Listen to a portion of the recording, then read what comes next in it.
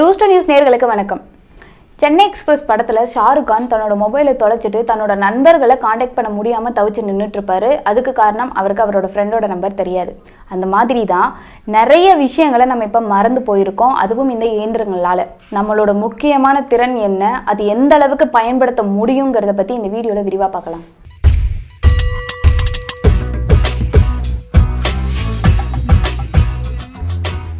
இயந்திரங்கள் வந்ததுக்கு அப்புறமா நம்மளோட சக்திகள் என்ன, நம்மளோட திறன்கள் என்னங்கிறது எல்லாத்தையுமே நம்ம இழந்துட்டு நம்ம அதெல்லாம் மறந்துட்டு வாழ்ந்துட்டு இருக்கோம். அந்த அளவுக்கு மனிதர்கள் எல்லாருமே நவீன உலகத்துல மூழ்கி வாழ்ந்துட்டு இருக்கிறாங்க. குறிப்பா சொல்லணும்னா நம்மளுடைய நிறைய திறன்களை நம்ம இழந்து போய் நின்றுட்டு இருக்கிறோம். அப்படி இழந்த ஒரு திறன் தான் ஞாபக சக்தி. ஞாபக சக்திங்கிறது முதல்ல மனிதர்களுக்கு ரொம்ப அதிகமாவே இருந்து வந்தது. ஆனா எப்ப இருந்து இந்த நவீன உலகம் வளர்ச்சி அடைஞ்சு முன்னோக்கி போயிட்டு இருக்கோ அப்பெல்லாம் இந்த மனிதர்களோட சக்தியும் திறனும் பின்னோக்கி போயிட்டு இருக்குன்னு சொல்லணும். அந்த வகையில குறிப்பா ஒரு உதாரணம் சொல்லணும்னா, முந்தைய காலத்துலலாம் நம்மளோட தொலைபேசி எண்களை நம்ம எழுதி வச்சிருப்போம், இல்லைன்னா நம்ம மனப்பாடமா ஞாபகப்படுத்தி வச்சிருப்போம். கேட்ட உடனே அந்த தொலைபேசி எண்கள் நம்ம சொல்லுவோம். அது நம்மளோட குடும்பத்தினர் இல்ல உறவினர் இல்ல நண்பர்களோட தொலைபேசி எண்களா இருக்கலாம். யாரோடதா இருந்தாலுமே நம்ம மனப்பாடம் தான் செஞ்சு வச்சிருப்போம். ஆனா இந்த செல்போன்கிற ஒரு விஷயம் வந்ததுக்கு அப்புறமா எல்லாமே அதுல பதிவு பண்ணிட்டு நம்ம மனப்பாடம்ங்கிறத ஒரு விஷயத்த பண்றதே கிடையாது. அதான் செல்போன்ல நம்பர் பதிவே இருக்கு, யாராவது கேட்டா அதுல இருந்து எடுத்து கொடுத்துக்கலாம் அப்படிங்கிற ஒரு அலட்சிய போக்கின் காரணமா நம்ம ஞாபக சக்தியவே இழந்து போய் இருந்துட்டு இருக்கோம்.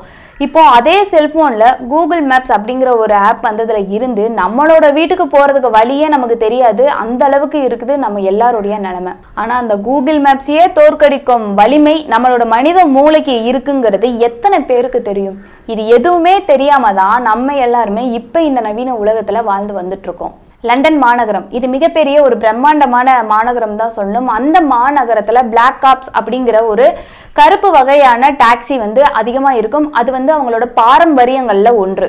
லண்டன்ல ஒரு டாக்ஸியில ஏறிட்டு ஜிபிஎஸ் ஆன் பண்ணிட்டு இந்த இடத்துக்கு நம்ம போகலாம் அப்படின்னு நீங்க முடிவு பண்ணீங்கன்னா நீங்க காணாம போயிருவீங்க. ஏன்னா அந்த அளவுக்கு அந்த மாநகரத்துல ஒரு சிக்கலான சந்துகள்லாம் இருந்துட்டு இருக்கு. நிறைய குறுக்கும் நெருக்கமான சந்துகள், எங்க போய் முடியுது, இது எங்க ஆரம்பிக்குதுன்னே தெரியாது. அந்த அளவுக்கு இருக்கும் அந்த லண்டன் மாநகரம். ஆனா அதே லண்டன் மாநகரத்துல ஒரு டாக்ஸியை பிடிச்சி அதுல ஏறி நீங்க உட்காந்து என்னோட ஃப்ரெண்டு வீட்டுக்கு நான் போகணும், ஆனா எனக்கு அட்ரஸ் தெரியாது, என் ஃப்ரெண்டு வீட்டுக்கு முன்னாடி ஒரு பார்க் இருக்கும், அங்க இந்த மாதிரி ஒரு சிலை இருக்கும்னு ஒரு சில அடையாளத்தை நீங்க சொன்னீங்கன்னா அவங்க கரெக்டா போய் உங்களோட ஃப்ரெண்டோட வீட்டுல இறக்கிடுவாங்க. அந்த அளவுக்கு திறமையானவர்கள் லண்டன் மாநகரத்துல இருக்க அந்த டாக்ஸி டிரைவர் எல்லாரும். இது எப்படி முடியுது? அவங்க அக்யூரேட்டா ஒரு பிளேஸை பத்தி எப்படி தெரிஞ்சு வச்சிருக்காங்க. நான் ஒரு சில அடையாளங்கள் மட்டும் தானே சொன்னேன், அதை வச்சு அவங்க போய் கரெக்டான அட்ரஸ்ல விட்டுட்டாங்களே அப்படின்னு நினைக்கும் போது இதுக்கு பின்னாடி நிறைய காரணங்கள் இருக்கு. அது என்னன்னா, லண்டன்ல ஒரு டாக்ஸி டிரைவருக்கு லைசன்ஸ் எடுக்கணும்னா ஒரு இன்ஜினியரிங் டிகிரி முடிக்கிறத விட அவங்க அவ்வளவு சிரமப்படணும். ஏன்னா லண்டன் மாநகரத்துல மொத்தம் 25,000 தெருக்கள் இருக்கு. அந்த 25,000 தெருக்களையும் அவங்க மனப்பாடம் பண்ணணும். எங்கெங்க என்னென்ன இருக்கு, எந்த இடத்துக்கு பக்கத்துல என்ன அடையாளங்கள் சொல்லப்படலாம், எந்த அடையாளத்தை சொன்னா எந்த இடத்துல போய் நம்ம விட்டு வரலாம், முக்கியமான தலைவர்கள் வீடு, பார்க்கு மற்றும் கோயில்கள், சர்ச்சு போன்ற நிறைய விஷயங்கள்ல லண்டன் மாநகரத்துல இருக்க முக்கியமான இடங்கள் மட்டும் இல்லாம ஒவ்வொரு தெருக்கள்ல இருக்க ஒவ்வொரு வீடுகள் பற்றியும் அவங்க தெரிஞ்சு வச்சிருக்கணும்.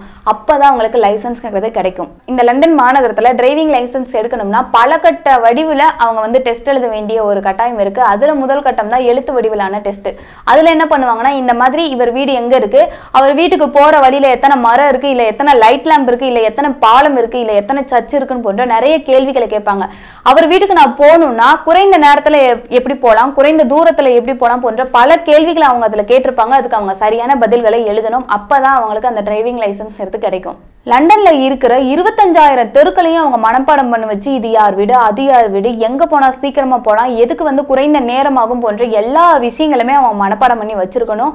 கூகுள் மேப்பால கூட இந்த விஷயம் முடியுமாங்கிறது ஒரு கேள்விக்குறியாதான் இருக்கு. இந்த லண்டன் டிரைவிங் லைசன்ஸ் எடுக்கிறதுக்கு அவங்களுக்கு 3 வருஷம் ஆகுமா. அவங்க வாரம் 30 தடவையாவது அவங்க கிளாஸுக்கு போக வேண்டிய கட்டாயத்துல அவங்க எல்லாருமே இருக்கிறாங்க. இன்னும் ஒரு சில டிரைவர்கள்லாம் என்ன பண்ணுவாங்களா, நேரா அந்த இடத்துக்கே போய் இந்த இடத்துல இது இருக்கு, இந்த இடத்துல இது இருக்குன்னு சொல்லிட்டு அவங்க அந்த ஃபீல்டுல இருந்தே அதை மனப்பாடம் பண்ண ஆரம்பிப்பாங்களாம். எழுத்து வடிவிலான டெஸ்ட் முடிஞ்சதுக்கு அப்புறமா ஃபீல்ட் டெஸ்ட். இந்த ஃபீல்ட் டெஸ்ட்ல என்ன சோதனை நடக்கும்னா, ஒருத்தர் கார் டாக்ஸில ஏறி உட்காந்துருவாரு. ஏறி உட்காந்ததுமே நான் இந்த மாதிரி ஒரு இடம் இருக்கு, அந்த வீட்டுக்கு பக்கத்துல ஒரு சிலை இருக்கும், அந்த சிலை கிட்ட என்ன கூட்டு போ அப்படின்னு சொல்லிடுவாரு. உடனே அவரும் கரெக்டா அந்த இடத்துக்கு போய் அவரை டிராப் பண்ணணும். இதுதான் இந்த சோதனை. ஒருவேளை இதுல அவர் தோல்வி அடைந்துட்டார்னா இந்த எக்ஸாம்ல அவர் ஃபெயிலு, அவருக்கு லைசன்ஸ் கிடைக்காது, அவரால் காரு ஓட்ட முடியாது. ஒவ்வொரு லண்டன் மாநகரத்துல இருக்கிற டாக்ஸி டிரைவருக்கும் இந்த அளவுக்கு அவங்களோட மூளை திறன் வந்து செயல்பட்டு வந்துட்டு இருக்கு அப்படிங்கிற அடிப்படையில யாரா இவங்களுக்கு மட்டும் எப்படா இந்த மாதிரி மூளை வேலை செய்யுதுன்னு ஆராய்ச்சி பண்றதுக்காக ஒரு சில ஆராய்ச்சியாளர்கள்லாம் வந்துட்டு இருக்காங்க. யோசிச்சு பாருங்க, ஒவ்வொரு டாக்ஸி டிரைவரும் கூகுள் மேப் மாதிரி நடமாடிட்டு இருக்காங்க. கூகுள் மேப்னு சொன்னா கூட சரி வராது, ஏன்னா கூகுள் மேப் கூட இந்த அளவுக்கு திறன் இருக்கா அப்படிங்கிறது ஒரு கேள்விக்குறியான விஷயம்தான்.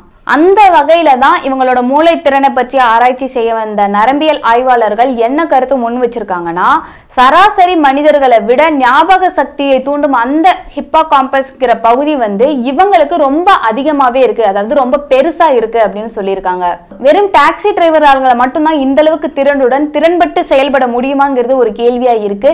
பிற தொழில்களை செய்யும் நபர்களால இந்த அளவுக்கு திறன் கொண்டு செயல்பட முடியாதா? அதற்கு காரணம் அவங்களுக்கு அந்த அளவுக்கு ஆர்வம் இல்லைங்கிறது தான். நீங்க உங்க துறையை பற்றி ரொம்ப ஆழமா தெரிஞ்சுக்கிட்டாதான், அதுக்கு நீங்க ஆர்வம் காட்டினா மட்டும்தான், அதுக்கு நீங்க அர்ப்பணிப்போட வேலை செஞ்சா மட்டும்தான் இந்த அளவுக்கு உங்களுக்கும் திறமை கிடைக்கும்ங்கிறது ஒரு நிதர்சன உண்மையா இருக்கு. லண்டன் மாநகரத்துல இருக்க டாக்ஸி டிரைவரால மட்டும் கிடையாது, உலகத்துல இருக்க ஒவ்வொரு மனிதருக்கும் அதே மூளை, அதே ஹிப்போகாம்பஸ் ஞாபக சக்தியை தூண்டும் நரம்பியல் தான் இருந்துட்டு இருக்கு. ஏன் இதை மற்ற நபர்களால செய்ய முடியலைன்னா, அந்த அளவுக்கு அர்ப்பணிப்பு அவங்க கிட்ட கிடையாது. ஏன்னா அந்த அளவுக்கு அவங்க ஆர்வத்தை காட்ட மாட்டாங்க. அவங்களுக்கு டாக்ஸி டிரைவர் ஆகணும்னா அதை செஞ்சா மட்டும்தான் அவங்களால ஆக முடியும். அதுக்கு அவங்களுக்கு வேற வழி கிடையாது. அதனால அவங்க செய்யறாங்க. அவங்களோட திறமையும் அதிகமா இருக்கு.